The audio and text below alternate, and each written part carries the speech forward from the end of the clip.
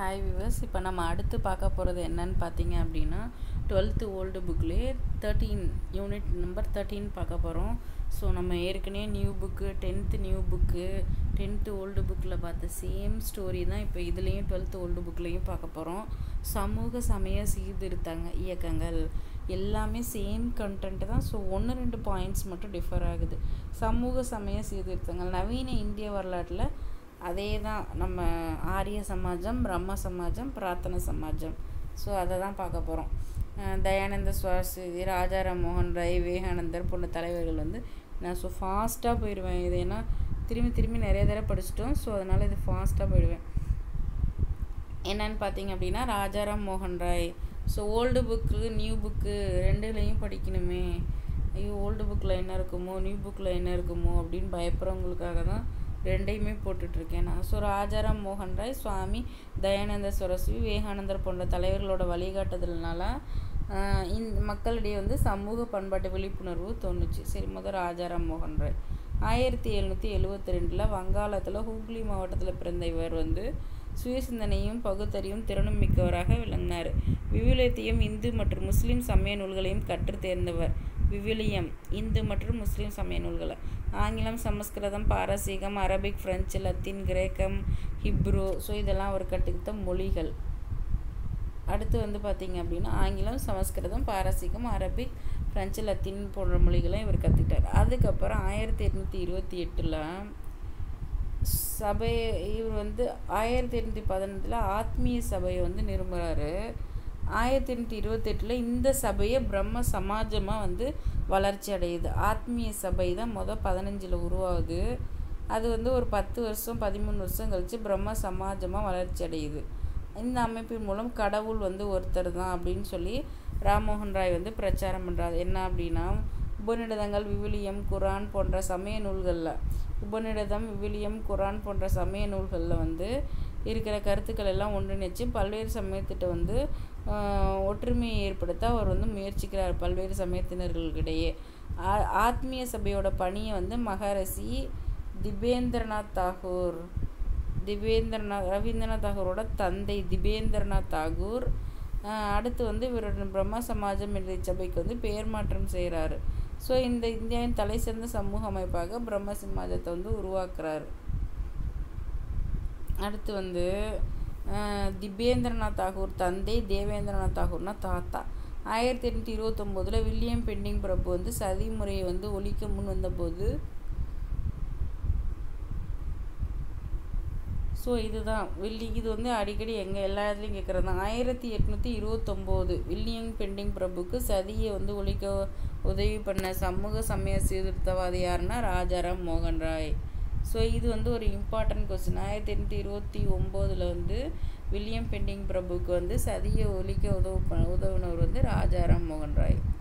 So next பார்த்திங்க அப்படின்னா பெண் சிசு கொலை, இந்த மாதிரி இந்த பெண்களுக்கு நடக்கிற அவலங்கள் இதெல்லாம் எதிர்க்கிறார் இல்லையா. ஸோ அது ஒன்று.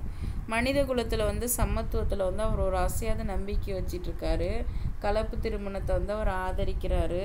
ஒரு முஸ்லீம் குழந்தையை தத்து எடுத்துக்கிறார் அவர். 1817 சமய பரப்பாளரான டேவிட் 1817 சமய பரப்பாளரான டேவிட் ஹேர் என்பவரோட இணைந்து கல்கத்தாவில் இந்து கல்லூரியை, இதுவே தற்போதைய கல்கத்தா மாநில கல்லூரியை நிறுவினார். ஸோ பெண்களுக்கான பள்ளிகளாகவும் அதை நிறுவினார்.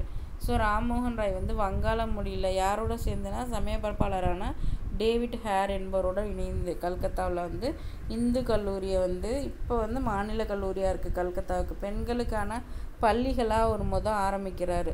ராம்மோகன் ராய் வங்காள மொழியில் வெளிவந்த முதலாவது வார இதழான சம்வாத் கௌமுதியை தொடங்குறாரு. சம்வாத் கௌமுதி.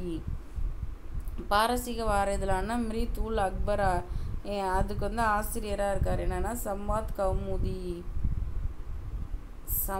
கௌமுதி. ஸோ முதலாவது வார இதழ். பாரசீக வார இதழான மீரத் உல் அக்பர் என்பவருக்கு ஆசிரியராக திகழ்கிறார். வார இதழுக்கு ஆசிரியராக என்பதுக்கு ஆசிரியராக இருக்கார். 1833 இங்கிலாந்தில் உள்ள பிரிஸ்டல் என்ற இடத்துல தான் அவர் இருக்கிறார். 1833 இங்கிலாந்தில் உள்ள பிரிஸ்டல் என்ற இடத்துல அவர் இறந்துடுறாரு. அடுத்து ஹென்றி விவியன் டெரோசியோவும் இளம் வங்காள இயக்கமும். விவியன் டெரோசியோ இவங்க இது கிடையாது நமக்கு. 12th நியூ புக்லேயோ உங்களுக்கு 10th ஓல்டு புக்லேயோ வேறு எங்கேயுமே இருக்காது. ஸோ டெரோசியோ பற்றி 12th புக்கில் தான் இருக்குது. ஸோ இந்த மாதிரி இல்லாத கண்டென்ட்டை படிக்கிறதுக்காக தான் வந்து நம்ம எல்லாத்தையுமே படிக்க வேண்டியதாக இருக்குது. ஸோ என்னென்னா ஹென்றி விவியன் டெரோசியோவும் இளம் வங்காள இயக்கமும். ஸோ இளம் வங்காள இயக்கத்தை வந்து நிறுவியவர் யாருன்னா ஹென்றி விவியன் டெரோசியோ. 1809 கல்கத்தாவில் பிறந்த இவர் வந்து 1809 வந்து இவர் வந்து இந்து கல்லூரியில் வந்து ஆசிரியராக இருக்கிறாரு. 1933 கால்ரா நோய் கண்டு இளம் வயதிலேயே வந்து இறந்துருவார் கால்ரா வந்து. ஸோ இவரோட சீடர்கள் வந்து டெரோசியன்கள் அப்படின்னு சொல்கிறாங்க. ஸோ கால்ரா நோய் வந்து இவர் இறந்துறார். 1933 கால்ரா நோய் வந்து இவரோட சீடர்கள் வந்து டெரோசியன்கள் என்றும், இவரோட இயக்கம் வந்து இளம் வங்காள இயக்கம். இவரோட இயக்கம் சீடர்கள் டெரோசியன்னா இளம் வங்காள இயக்கம் என்று அழைக்கப்படுகிறது. அடுத்து வந்து பழமையான கண்மூடி போன பழக்க வழக்கங்களை இவர் வந்து கடுமையாக தாக்கி பேசுகிறாரு. பெண் உரிமை, பெண் கல்வி பெரிதும் ஆதரிக்கிறாரு. நெக்ஸ்ட்டு சுவாமி தயானந்த சரஸ்வதி ஆரிய சமாஜம். பிரம்ம சமாஜத்துக்கு அப்புறம் வருது பிரார்த்தனை சமாஜம். ஆரிய சமாஜம் படித்தோம் இல்லையா, அதான் இங்கே ஆரிய சமாஜம்.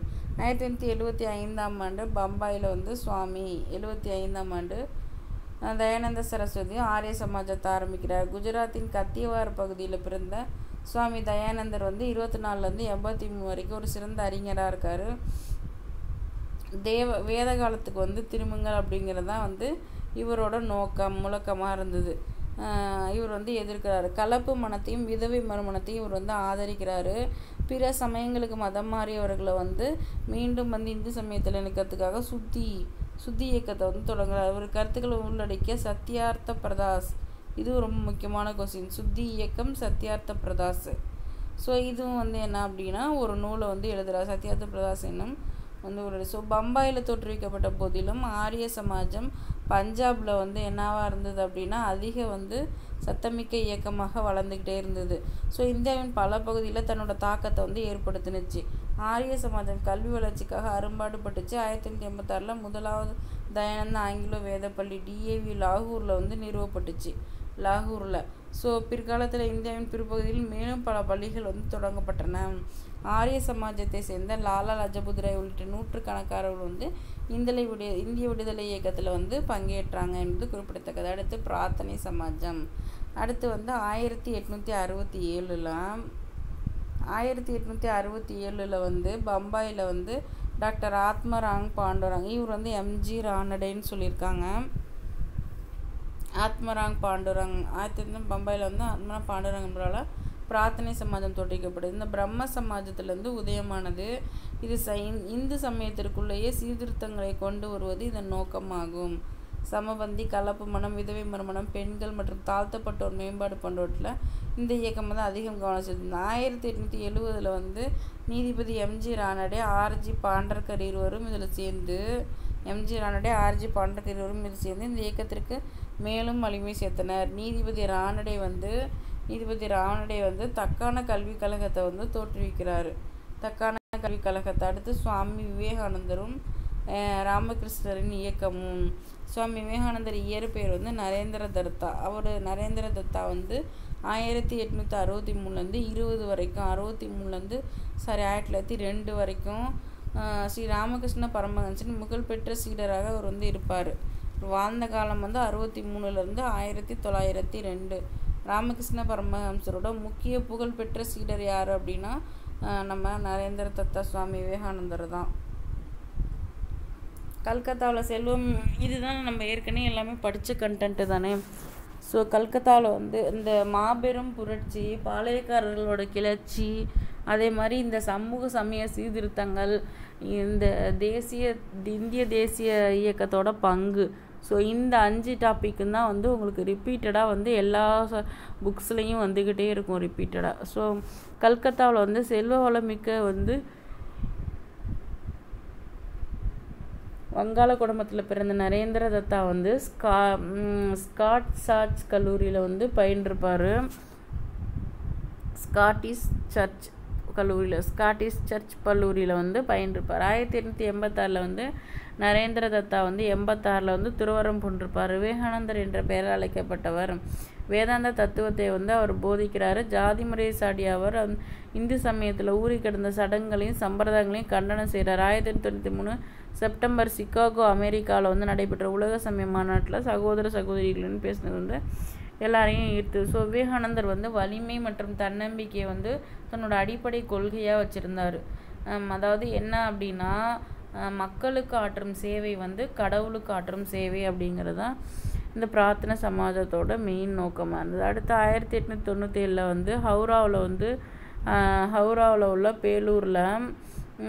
பேலூருங்கிற இடத்துல வந்து ராமகிருஷ்ணா மிஷன் 1991 ஹவுராவில் உள்ள பேலூரில் வந்து இடத்தை வந்து தோற்றுவிக்க ஒரு சமூக சேவை அறக்கொடை அமைப்பு, பள்ளிகள், கல்லூரி, மருத்துவமனை, அனாதை இல்லங்கள் போன்றவற்றை நிறுவி வந்து அவற்றின் மூலம் மக்களுக்கு வந்து உதவி சமூக சேவையும் செய்வதே வந்து இந்த இயக்கத்தோட குறிக்கோளாக இருந்தது.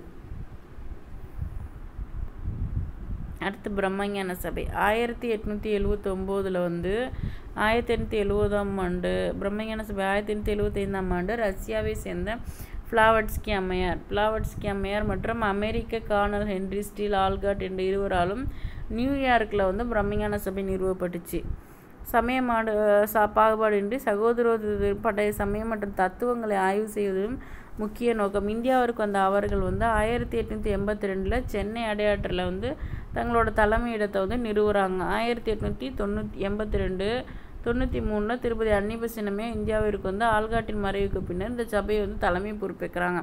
1882 வந்து ஃபஸ்ட்டு சென்னையில் வந்து தங்களோட தலைமையிடத்தை வந்து நிறுவுறாங்க. 93 வந்து ஆல்காட் இறந்ததுக்கப்புறம் அன்னிபெசன்ட் அம்மையார் வந்து இந்தியாவுக்கு வந்து ஆல்காட்டோட மறைவுக்கு பின்னாடி இந்த சபையோட தலைமை பொறுப்பு ஏற்கிறாங்க. இதுவங்க பிளாவட்ஸ்கி அம்மையாரா. அடுத்து வந்து என்ன அப்படின்னா, திருமதி அன்னிபெசன்ட் வந்து மதன் மோகன் மாளிகையோடு இணைந்து பனாரஸில் வந்து மத்திய இந்து பள்ளியை வந்து நிறுவுவாங்க. பின்னர் அது வந்து பனாரஸ் பல்கலைக்கழகமாக வளர்ச்சியடைந்தது. அடுத்து பண்டித ஈஸ்வர சந்திர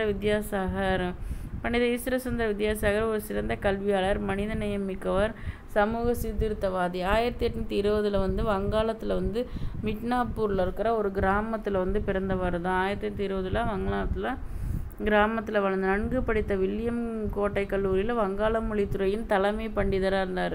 இவர் நல்லா படித்ததுனால வில்லியம் கோட்டை கல்லூரியில் வங்காள மொழியில் வந்து தலைமை பண்டிதராக இருந்தார்.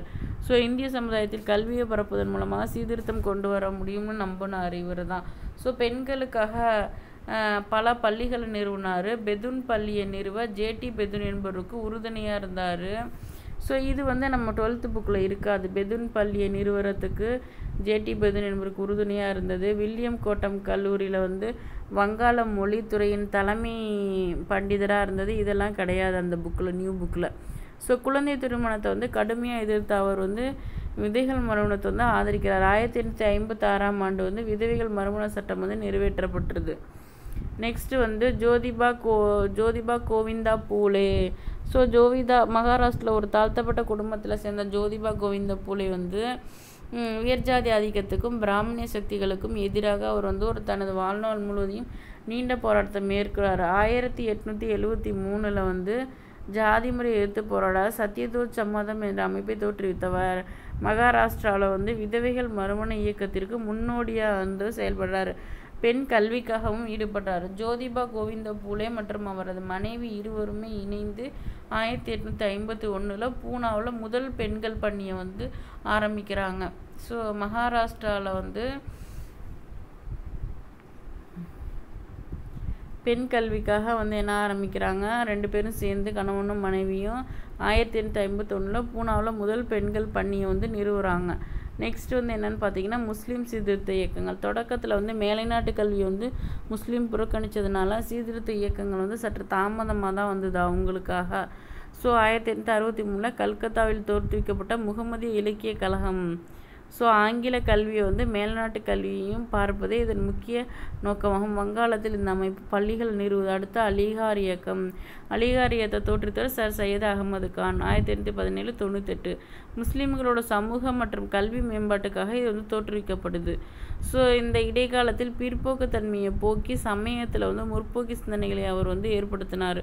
ஸோ முஸ்லீம்களிடையே தாராள கருத்துக்களை பரப்புவதற்காக 1866 வந்து இவர் முகமதிய கல்விக் கழகத்தை வந்து தோற்றுவிக்கிறார். சரி, முஸ்லீம்களுக்கு வந்து ஆங்கில கல்வி புகட்டுவதற்காக 1875 வந்து அலிகாரில் வந்து இவர் ஒரு பள்ளிக்கூடத்தை திறந்து வைக்கிறார். ஸோ இதுவே பின்னர் வந்து முகமதிய ஆங்கிலேய கீழ்திசை கல்லூரியாகவும் தற்போதைய அலிகார் முஸ்லீம் பல்கலைக்கழகமாகவும் வளர்ச்சி அடையுது. ஸோ அடுத்து தியோபான் பிரிவு. தியோபான் பிரிவுனா முஸ்லீம் உலோகங்களின் வைதிக பிரிவினால் தோற்றுவிக்கப்பட்டு மிட் நைட்டில் ஷூட் பண்ணுறதுனால கொஞ்சம் தூக்கமாக வருது. நெக்ஸ்ட் வந்து பார்த்திங்கன்னா தியோபான் பிரிவு. தியோபான் பிரிவுனா முஸ்லீம் உலோமாக்களோட வைதிக பிரிவினரால் தோற்றுவிக்கப்பட்டது தான் இந்த தியோபாண்ட் இயக்கம். முஸ்லீம் உலோமாக்களால் தோற்றுவிக்கப்பட்டது. ஸோ இது வந்து ஒரு மறுமலர்ச்சி இயக்கம். 2 முக்கிய குறிக்கோள் என்னென்னா, குரான் மற்றும் ஹாடிஸில் உள்ளவாறு இஸ்லாமிய போதனைகளை முஸ்லீம்களுக்கிடையே பரப்புவது, குரானில் இருக்கிற மாதிரியே. அடுத்து அந்நிய ஆட்சியாளருக்கு எதிராக ஜிஹாத் என்ற உரிமை போராட்டத்தை தொடர்வது. ஸோ முகமது உல் ஹாசன் என்ற புதிய தியோபாண்ட் இயக்க தலைவர் வந்து இந்த பிரிவின் சமய கருத்துக்களில் அரசியல் மற்றும் அறிவார்ந்த சிந்தனைகளை வந்து புகுத்தினார். ஸோ இஸ்லாமோட தாராளமான விளக்கங்கள் வந்து இயக்கத்தினரிடையே ஒரு அரசியல் விழிப்புணர்வை ஏற்படுத்தியது. அடுத்து சீக்கிய சீர்திருத்த இயக்கம். இந்தியாவின் பிற இடங்களைப் போல பஞ்சாப்லேயும் சீர்திருத்த இயக்கங்கள் வந்து வந்தது. தியோபாண்டு, இது பஞ்சாப். ஸோ வழிபட வேண்டும், கடவுளை உருவமற்றவர் நிரங்கரானா வழிபடணும் அப்படின்னு சொல்கிறாங்க. பாமாராம் சிங் வந்து நாமதார் இயக்கத்தை இவரது சீடர்கள் வந்து வெள்ளை உடை அணிந்து புலால் உண்பதை வந்து தவிர்க்கிறாங்க. ஸோ அடுத்து 1870 வந்து லாகூர் மற்றும் அமிர்தசரஸில் துவங்கப்பட்ட சிங் சபாக்கள் சீக்கிய சமுதாயத்தை வந்து சீர்திருத்த முற்பட்டன. 92 அமிர்தசரஸில் கால்சா கல்லூரி நிறுவப்படுவதற்கு இந்த சபாக்கள் உறுதுணையாக இருந்தது. கால்சா கல்லூரி. ஸோ குருமுகி மற்றும் பஞ்சாபி இயக்கத்தை ஆதரித்து போற்றின. சீக்கிய குருவர்க்கத்திலிருந்து ஊழல்மிக்க மகாத்களை பூசாரிகளை வந்து நீக்குவதற்கு 1920 வந்து அகாலிகள் ஒரு இயக்கத்தை வந்து தோற்றுவிக்கிறாங்க, அகாலிகள்னு. ஸோ இது தொடர்பான சட்டங்களை இயற்ற பிரிட்டிஷ் அரசாங்கத்திடம் வலியுறுத்தப்படுது. ஸோ அகாலிகள் வந்து தங்களை வந்து அரசியல் கட்சியாக மாற்றிக்கிறாங்க. ஸோ 70 வந்து நாட்டை கைப்பற்றுறாங்க. 92 வந்து கல்லூரி நிறுவப்படுவதற்கு சபாக்கள் உறுதுணையாக இருக்குது. குருமுகி மற்றும் பஞ்சாபி இலக்கியத்தை இவை ஆதரித்தும் போற்றின. அடுத்து வந்து என்ன அப்படின்னா, பூசாரிகளை வந்து நீக்கிறது, குருத்வாரங்கள்லேருந்து ஊழல்மிக்க மகதர்களை பூசாரிகளை நீக்கிறது. அகாலிகள் வந்து ஒரு இதயத்தை வந்து ஒரு இயக்கத்தை வந்து 1920 வந்து அகாலிகள்ங்கிற ஒரு இயக்கத்தை வந்து தோற்றுவிக்கிறாங்க. பண சட்டங்களை ஏற்ற பிரிட்டிஷ் அரசாங்கத்திடம் வலியுறுத்தப்பட்டது. பின்னர் வந்து அகாலிகள் தங்களை வந்து ஒரு அரசியல் கட்சியாக மாற்றிக்கிறாங்க. நெக்ஸ்ட்டு பார்சி சீர்திருத்த இயக்கம். ராமலிங்க அடிகளார் வந்து என்ன பண்ணார், ஈவேரா என்ன பண்ணாருன்னு பார்த்தோம் அப்படின்னா இந்த யூனிட் வந்து முடிஞ்சுது. நெக்ஸ்ட் வந்து பார்சி சீர்திருத்தம் 1851 வந்து பிர்துஞ்சி நவோருஜி மற்றும் எஸ்எஸ் பெங்காலி என்பவர்களால் பம்பாயில் பார்சி சமய சீர்திருத்த சங்கம் வந்து தோற்றுவிக்கப்பட்டது. ஸோ பெண் கல்வியை வந்து இவங்க வந்து ஆதரிக்கிறாங்க, இவர்கள் வந்து ஆதரிக்கிறாங்க. ஸோ சமூகத்தில் நிலவிய திருமண சடங்குகளில் சீர்திருத்தம் கொண்டு வர இவங்க விரும்புகிறாங்க. ஜெகத் மித்ரா என்ற மாத இதில் வந்து நவ்ரோஜி நடத்தி வரார், நவ்ரோஜி. ஸோ இத்தகைய சீர்திருத்த இயக்க முயற்சிகளால் பார்சி சமுதாயம் முன்னேற்றம் கண்டது. 20ஆம் நூற்றாண்டில் வந்து இடைக்காலத்தில் பார்சிகள் வந்து பெரும்பாலும் முக்கிய பொறுப்புகளை ஏற்று இந்தியாவோட வளர்ச்சிக்கு வந்து சிறப்பான தொண்டரை வந்து ஆட்டுவாங்க. அடுத்து ராமலிங்க அடிகள். 19ஆம் நூற்றாண்டில் வந்து தமிழ்நாட்டில் வாழ்ந்த சமயத்தலைவர்களில் வந்து தலை சிறந்தவர் யார் அப்படின்னா, 19ஆம் நூற்றாண்டில் தமிழ்நாட்டில் வாழ்ந்த தலை சிறந்தவர்கள் முக்கியமான யாருன்னு பார்த்தீங்கன்னா ராமலிங்க அடிகளார். ஸோ 1823 அக்டோபர் 5 சிதம்பரத்துக்கு அருகில் மனு ராமையப்பிள்ளை சின்னம்மையார் தம்பதியாக பிறந்தவர் தான் இந்த ராமலிங்க அடிகள். ஸோ ஆன்மீக வாழ்க்கையில் ஆழ்ந்த ஈடுபாடு கொண்டிருந்த இவர் 1852 வடலூருக்கு அருகில் கருங்குழி என்ற இடத்திற்கு சென்றார். ஆன்மீக வாழ்க்கையில் ஆழ்ந்த ஈடுபாடு கொண்டிருந்த இவர்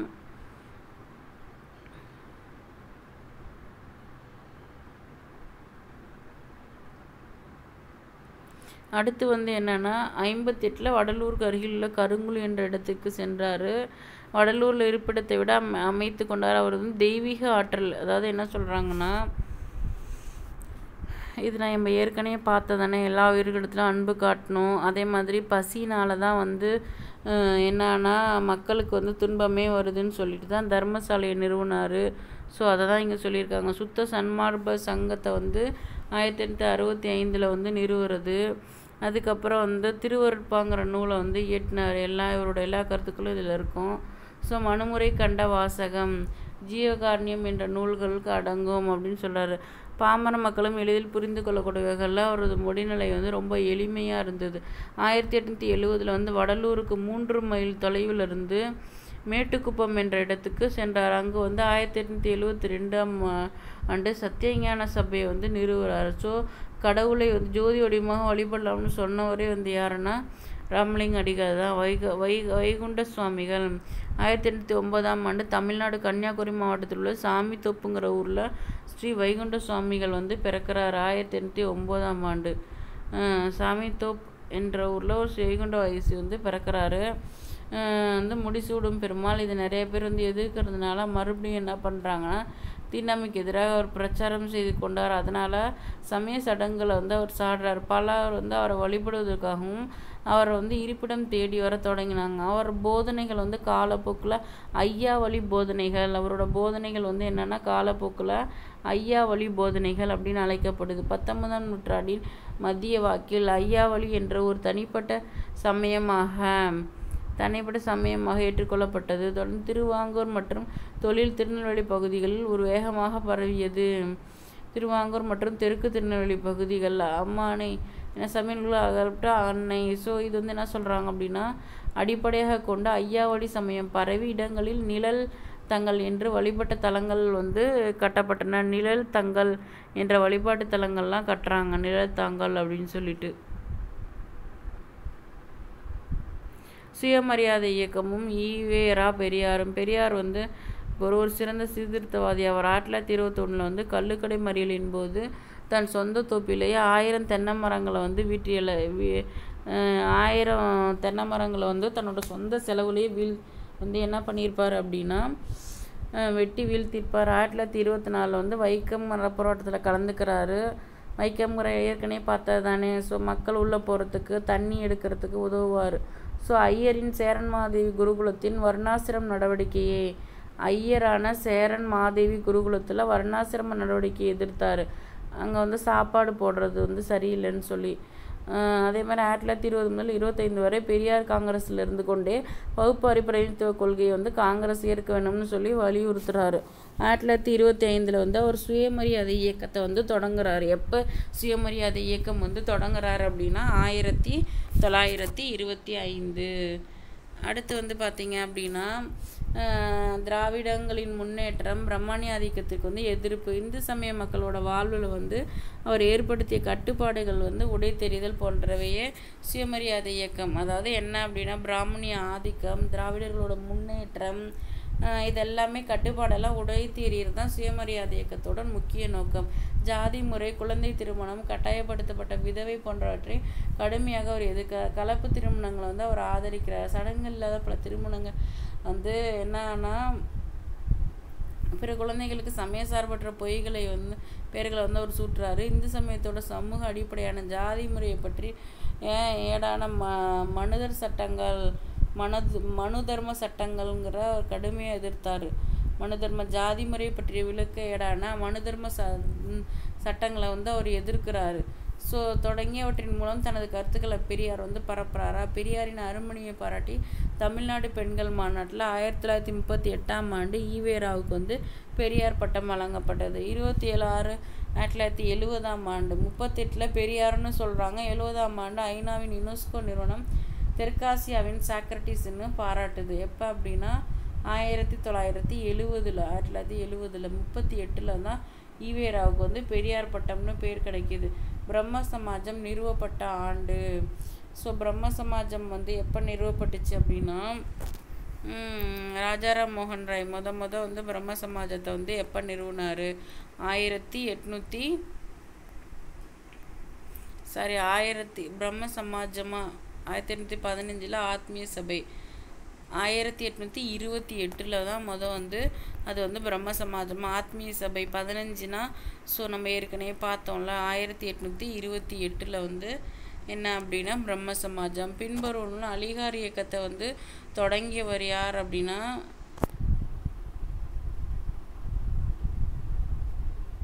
அடுத்து சத்தியஞான சபை நிறுவப்பட்ட இடம் வடலூர். அடுத்து வந்து என்ன அப்படின்னா ராஜாராம் மோகன் ராய் தொடங்கிய வங்காள பத்திரிகை. வங்காள பத்திரிகை வந்து ஒரு பத்திரிகை தொடங்கினார் இல்லையா, ஸோ அந்த நேம் வந்து எனக்கு படிக்கும் போதே கூட அடிக்கடி அது வந்து மறந்துடுது. ஸோ அவர் தொடங்கின அந்த பத்திரிகையோட நேம் இங்கே இருக்குது பாருங்கள். அவர் தொடங்கின அந்த வங்காள பத்திரிகையோட நேம்